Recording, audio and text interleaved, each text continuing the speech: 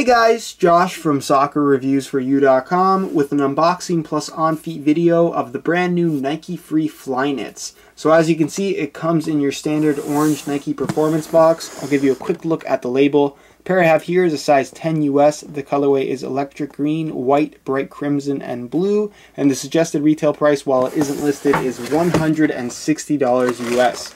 So I'll take the shoes out of the box really quickly. If you guys are interested in ordering a pair of these for yourself, I will leave a buy it now link down below in the description with all the currently available colorways. So be sure to go ahead and check that out if that does interest you. And here is a look at the brand new Nike Free Flyknit. And I noticed on my last running shoe video, which was the Adidas Springblade, there was a lot of backlash and a lot of criticism for the shoe that I found to be a little bit unnecessary. I realized that something like the Springblade and even something like the Free Flyknit is definitely a little bit gimmicky in terms of what it's trying to accomplish and the technology that it's introducing, but I think that's just it.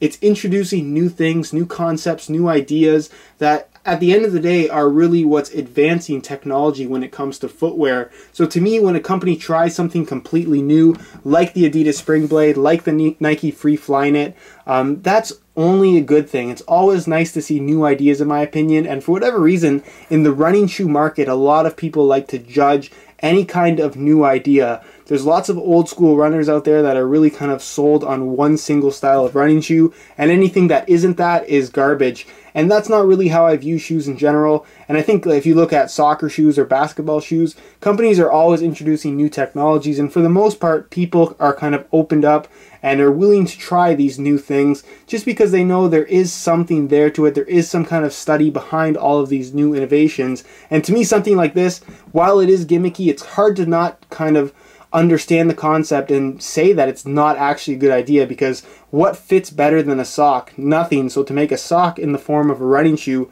to me, is just a really, really good idea. So leave a comment down below. What do you think of just innovation in general when it comes to running shoes or shoes in general? And what do you think of the Nike Free Flyknit? To me, this is just a really, really cool shoe, and I'm excited myself to finally wear them and see how they actually do perform. Now, if you guys didn't catch what I was just saying there, basically the concept behind the Free Flyknit is to incorporate the Free 5.0 outsole that is very, very flexible, as you can see, with an upper that is made from Flyknit material designed to fit like a sock. This is apparently what Nike's athletes have really been requesting for a long time now, and they finally have implemented it in a way that I've personally never seen before, and in a way that I think is just really, really exciting, in the form of a stretchy Flyknit upper. Now, if you don't know what Flyknit is, it's essentially a material made of different little fibers that kind of vary in how it's stitched, how thickly it's stitched, how much ventilation it's going to have, how flexible, how rigid it's going to be, and it really allows them to kind of engineer an upper and really kind of put different areas and map the foot and really support the areas that need to be supported and allow flexibility and breathability in the areas that need that too. And overall, it just works very, very efficiently. You end up with an upper that not only looks very unique and really good in my opinion, but also performs well and has all of those elements. And at the same time, it apparently reduces the amount of waste by 88% in comparison to a standard running shoe construction that obviously would have several pieces. Now, Flyknit itself is very tightly woven fibers. It's made by machine. This isn't something that is able to be made by hand, and I have to say it's very, very impressive, especially on the Free Flyknit. I do have the Flyknit Lunar ones as well, and this is something that to me is just a lot more impressive in terms of the construction of the Flyknit material itself. You can see it has kind of this wavy pattern here, which is kind of the reason why I picked this particular colorway. It is very flashy. It has a kind of that rainbow effect, if you will. You got the electric green on the top, included on the laces as well. The insole is also in that electric green. Hopefully you guys can see that a little bit. Then you have your total crimson accents. Total crimson is normally like an orange color, but on this particular shoe, it appears to be more of a red/pink color. And then, of course, you do have your blue throughout there, as well as on the top line of the midsole. And then your white in the painted on Nike swoosh on the outside, inside.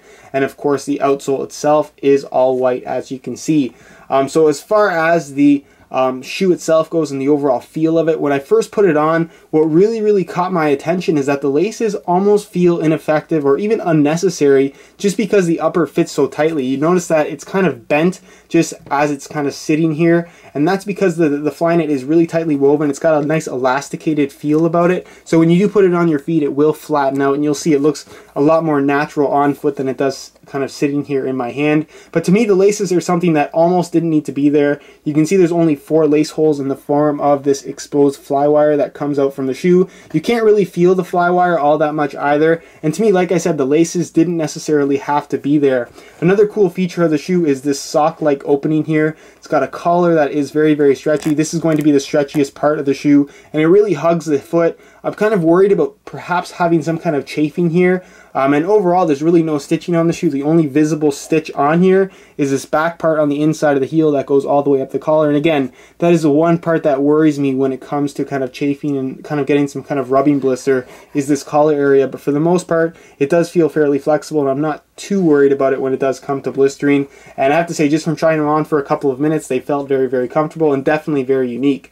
Now, obviously, one of the features of the Free Flyknit is the Free 5.0 outsole. It's the same outsole they're using on their current Free 5.0 for basically their standard running shoe, if you will. Obviously, it has the splits all the way throughout, making this shoe extremely flexible in pretty much all directions. There's no plastic in the outsole whatsoever, and for the most part, as minimal as it looks, it still has a decent amount of cushioning about it, and to me is really comfortable to run in personally. As far as the bottom goes, you do have some extra rubber here around the heel and toe, which is kind of the high wear zones on a running shoe, whereas the rest of the shoe, as you can see, is just a harder foam material even on the bottom. So if you do intend on using these as a trainer, you may run into kind of premature wearing away of the sole. It's really intended as a running shoe, and that's pretty much it. The shoe itself is also Nike Plus compatible, so if you do have that little chip, you can slot it in the midfoot here and track your stats. I'm not sure exactly what the chip itself does. I think it just tracks how far you ran and steps and stuff like that. Calories perhaps, but if you do have that, it is available to put in this particular shoe as well, which is always nice to have that option. So that's pretty much it as far as the unboxing portion of this video goes, guys. We're going to move on to a quick on feet so you can get a better idea as to how these shoes look, and of course what the sizing is like, because that's always important when you're buying a shoe that's supposed to fit like a sock. Alright, here's a look at the shoes on feet, and the way they look is one thing, but the way they feel is really what makes this shoe unique. It truly does feel like a sock on your foot attached to a running shoe sole. In this case, the Free 5.0 sole. It's very flexible, very comfortable. I'm currently wearing them with no socks, which is kind of the way they've really been promoting this particular shoe, at least from what I've seen. If I was to wear them actually to run in, which I will be doing, I definitely would wear them with socks. Although they feel very comfortable without socks, just for kind of smell reasons. I would personally prefer to have an extra layer between my foot and the shoe. But overall, I have to say that I'm really impressed by how this shoe feels. Again, you do have those laces on there that do allow you to get that more lockdown feel. And the ankle collar area, while it did worry me about being kind of too tight and almost chafing on your foot, it actually feels very comfortable and pretty much like a regular sock. Again, as I kind of said earlier, it does kind of curl up when your foot's not in there, but when your foot is in the shoe, you can see they straighten out and look more or less normal on your feet. Now, is this something that you can wear casually? I guess if you really wanted to with a pair of shorts, they'd look absolutely fine. Probably not something you want to wear with pants, although again, you could. But for the most part, this is something that is intended as a performance product and is probably the way that I'll be using this shoe most of the time. As far as fit and sizing goes, they fit pretty much all foot types. If you did have really wide feet, I would definitely recommend trying these on before you buy them. But for the most part, they will fit pretty much everybody. And in terms of sizing, I went up a half size to a 10 from my usual size 9.5, just like I did in the regular Nike Frees, and the fit is absolutely perfect. So yes, I would say that they run about a half size small, so go a half size up for the best possible fit if you are ordering online. So that's pretty much it as far as what they look like on feet, and I'll leave you to my final thoughts. Alright guys, that's it for my unboxing of the Nike Free Flyknit. I have to say I'm really impressed with the shoe overall. I love the fit of the upper. It truly does feel like a sock on your foot. And I've already been a big fan of the 5.0 free outsole. So overall, I'm sure the performance is there. They feel great on feet, whether you want to wear them barefoot or with socks. And it's definitely a great new running shoe from Nike that I'm personally very excited about. So if you guys are interested in getting a pair of these for yourself, there will be a buy it now link directly down below in the description. You can also check out the review page on my website for further buy it now links. On that same review page, you're also going to find high quality images of this shoe just to give you a better idea as to how it actually does look in person and some of the close-up details that you might not see in the online stock photos. Again, that link can be found down below in the description as well. If you have any questions or comments regarding the shoe or even suggestions for shoes that you would like to see me bring in, feel free to leave a comment down below. If you enjoyed today's video, be sure to support with a like. Subscribe if you haven't already for more sneaker reviews. You can find all of my social media information down below in the description. And other than that, guys, hope you enjoyed today's video, and as always, thanks for watching.